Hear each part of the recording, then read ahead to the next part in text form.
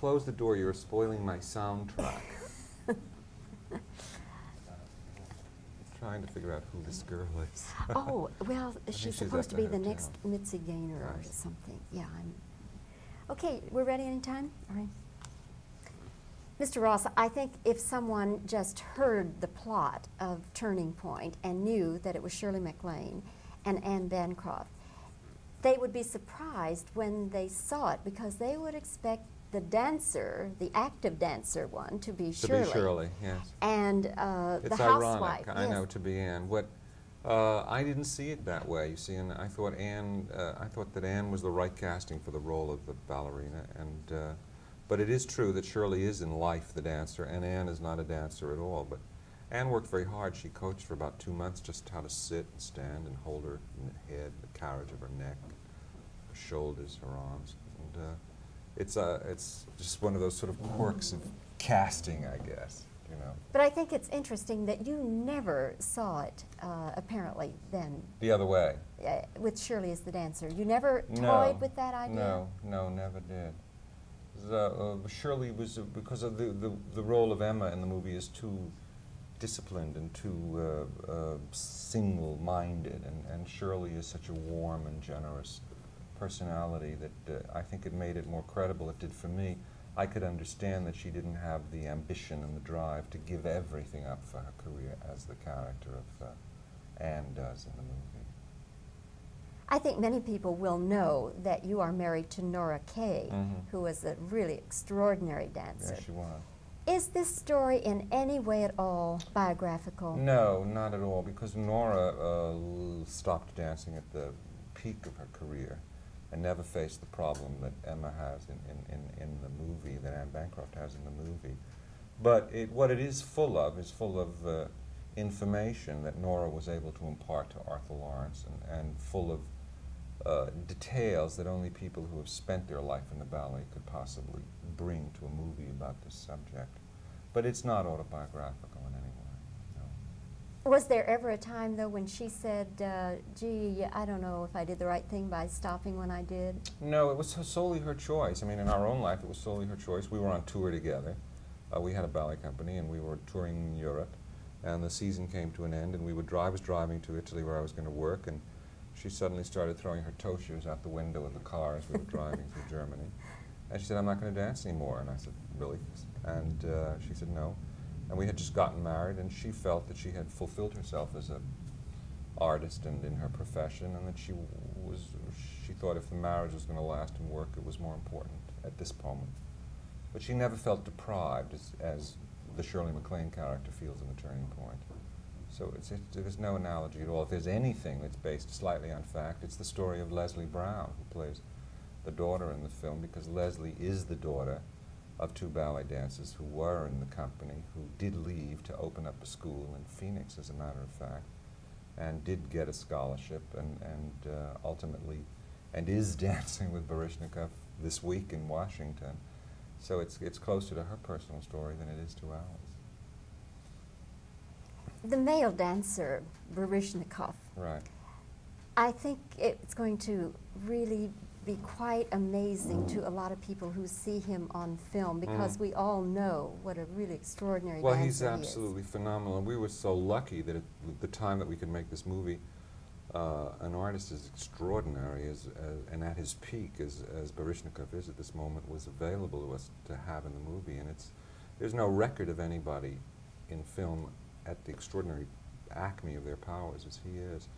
And I don't know when you saw the film, but the audience always gasps when he leaps, and they always applaud at the end of all his variations. Did that happen when you saw the film too? I was the one. It was a it was a screening room. I was the one gasping and That's nice oohing and awing. Yes, he really. He's phenomenal, isn't he? Yes, just more so than any athlete you could even think about. Well, because it's a combination of great athletics. It's as though you were an Olympic decathlon.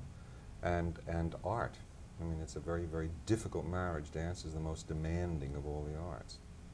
Does he have a future as an actor, do you think? I think he does, and I know he wants to act, and he's been working on his English because he speaks with a heavy Russian accent. And I think he will. I think he will, yes. Because he's a wonderful actor on the stage in the convention of the ballet, And I think he gives a damn good performance in the movie. Didn't you? Didn't you think he's Oh, good? yes. I think he has that marvelous eye contact with the camera Yeah. that's so important. We have an expression which says the camera loves him. You know, some people look wonderful on camera, and Misha does. Mr. Ross, of course you're hopeful, and I think with good reason that there will be some Academy nominations come out of this film. I pray there will be. I am. Yes. Makes me nervous, though. And if it came out that, say, Bancroft got a nomination and Shirley MacLaine didn't, how would you feel, or vice versa, how would you feel about that? Well, ideally, one would wish that they were both nominated, and ideally, one would wish that they both got the award, because I think that their performances are tied very closely together, and I think Anne couldn't have realized what she did without Shirley's playing with her, and the same is true for Shirley. And so it's a very difficult question to, I would feel badly for either one of them were one to win, because I think they both deserve it. And they've also achieved what I think is the most difficult thing to achieve, which is to play brilliantly together, you know, which is harder than giving just a single virtuoso performance. Was there ever any competition between them? No. No? Anne was very anxious that Shirley play that role, because she was Anne was cast first, but she was very anxious that an actress of stature and a strong actress played with her, because she's intelligent enough and generous enough as an actress and sure enough of herself as an actress to know that you're better if you're acting with a good person. Makes you look better. Did you ever feel pressure that you wouldn't favor one over the other as far as what you did as the director? Never thought of that. I honestly never. You didn't? No.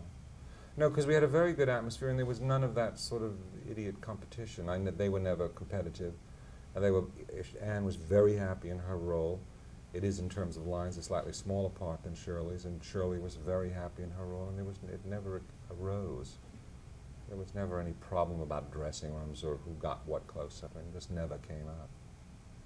That says a lot for you, and it says a lot for Turning Point. Well, we all knew we were working on something special, and everybody worked really well and together to make the picture. One last question, Mr. Ross, and that is, what is your comment to people who will say or who might think that, oh, this is just a ballet picture? What is your comment to those people? Well, I think that nobody who sees the picture says that. No. So I think that my comment to them would be that you owe it to yourself. You're depriving yourself of a terrific experience if you don't go to the theater and see the movie, because everyone that's seen it that had any reservations about, because it was a ballet, it comes out a totally converted person. Mr. Ross, it's nice having you here in Dallas. Thank you. It's nice to be here. It's nice to see you again, too. Do you want any kind of other shots, any cutaways?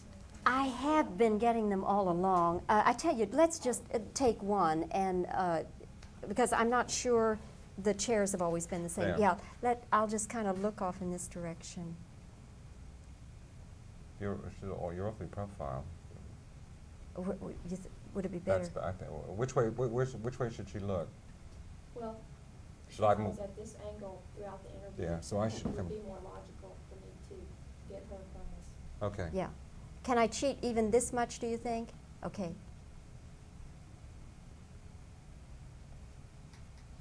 I'll talk to you. Get used to it, so. That's better. Good girl.